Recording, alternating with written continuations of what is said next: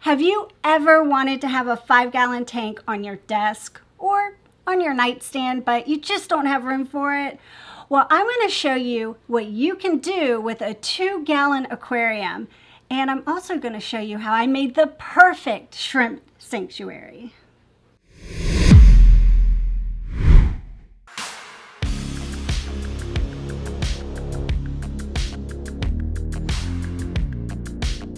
There's a ton of tiny tank kits out there. All the manufacturers make them and they're really cool. They come with pretty much everything you'll need to get up and running.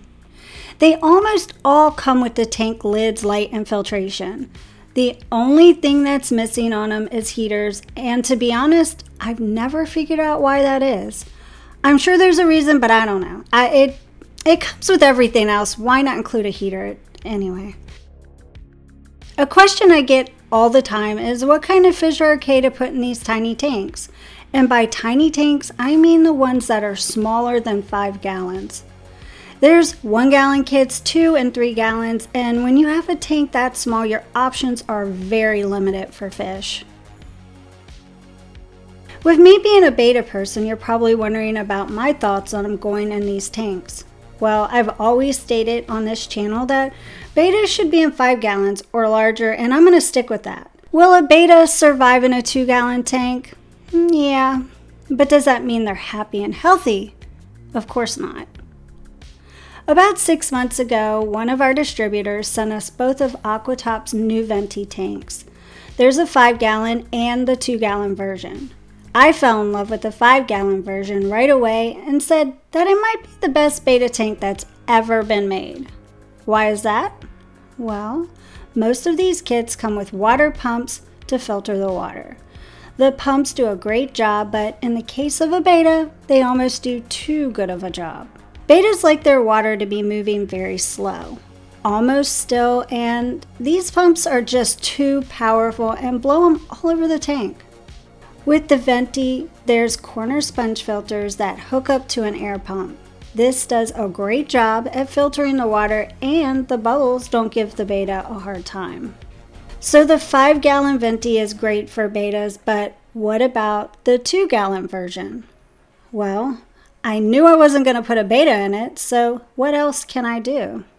Well, I thought about it for a while, and I finally made a decision. I had the idea for a really cool scape I wanted to do in a 5-gallon for a beta, but then it hit me and I was like, I can do it on a smaller scale, and instead of a beta, I'll do it for shrimp. I did a scape in one of the Aquatop Pisces 5 gallons about a year ago, and I put some cherry shrimp in there. Those shrimps have been doing what shrimp do, and that's multiplied like crazy. Shrimp are something I've always struggled with, but for some reason these have done really well, and they've brought me so much joy over the last year. There's another thing I've fallen in love with since scaping that shrimp tank, and that's moss. I love incorporating mosses into my scapes. They're so easy to keep, they grow like crazy, and they look amazing in pretty much any situation, and you know what? That's my opinion, and I'm sticking to it. So what if I did a scape for shrimp that focused primarily on moss? That sounds perfect for this 2-gallon tank, right? Now that I knew what I was going to do, I started gathering materials. I started with Tropica substrate, some small rocks, and small magnolia and sycamore leaves that I picked up from my yard. John complains about having to clean up all these leaves out of the yard, but I say, hey, let them stay. I can use them in a scape. It's free, you know? The next thing I used was a Fritz nature box. Now listen, I've always known the people at Fritz are smart, but this nature box is absolutely genius. They include all the little leaves, sticks, and cones that we all like to use in our scapes. I would say the only problem is I'd rather have one that's like 10 times the size. Like, Fritz, can you make me one that has like 10 times as much stuff in it, please? Next was plants. Obviously, with this tank being so small, there's only so many plants that can be used, but I selected the, okay, are you ready for this? Cryptocorini D, and the Echinodorus renni. But you know, I'm just going to stick with Crimson renni. Yeah, because I don't say it right, sorry.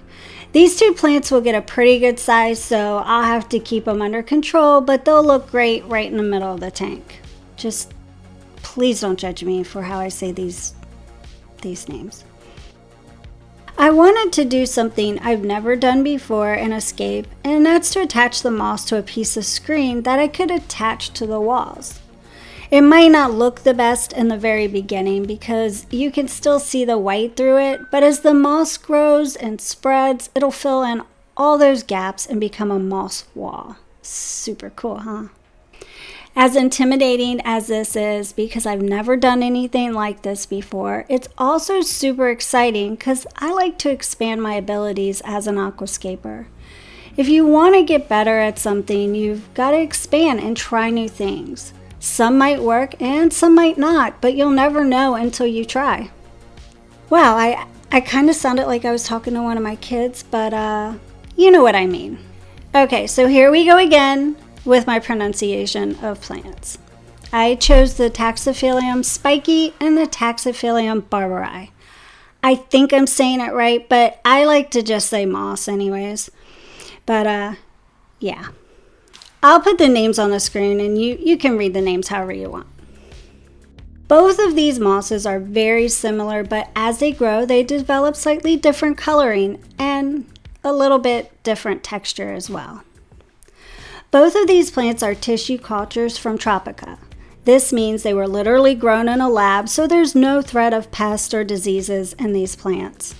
With tissue culture plants, you just take them out of the cup, wash off the gel material from the roots, and separate them into as many pieces as you want.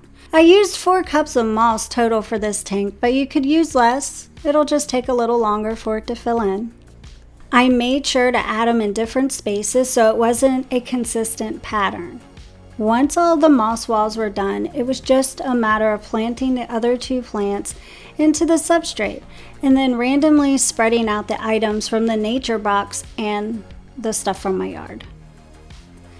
This little tank was a lot of fun to scape, but I gotta be honest, I wasn't totally sure how I felt about it when it was all done. I mean, I was happy with it, but the problem is you're looking at an incomplete project. It's not going to show its full potential until it has some time to grow and fill in. So I waited, and I waited some more. But while the tank was coming to life, there's some other things I did to get it going. If there's one thing I've learned about shrimp, it's that they don't like a perfectly clean tank. They like to have some gnarliness to scavenge through, so I had to implement one of my favorite tricks. I had to add beta poop. Yep, you heard me correctly. We all know that for a tank to cycle, it needs an ammonia source. Well, what better source is there than little beta buds? I go through my beta system every day with a turkey baster and suck out the poop. When I have a tank that I need to cycle, I take that poop and I put it in the tank. It sounds gross, but it works. John has joked a couple times, we should start bottling that and selling it. We'll call it Lisa's bottle of poop. Anyway, my strategy worked and the tank started to come around, and after a little time had passed, I knew it was safe and I added 7 shrimp. That might not seem like a lot, but the way they reproduce, it'll take no time at all for the tank to be full. So again, with the waiting on more shrimp to be produced and waiting for the moss to spread. And after about 2 months, this is what it looks like. You can see the moss filled in perfectly, and you've got to look really hard to see any of the white screen behind it. I love this because it's given it that moss wall effect that I was looking for. The shrimp love it, and I love it. I guess that means it's perfect. Oh, and by the way, the shrimp really aren't reproducing in this tank, and it's mainly because I take babies out of my other tank and put them in here. I've taken quite a few more out and put them in here, but they're not ready to reproduce yet.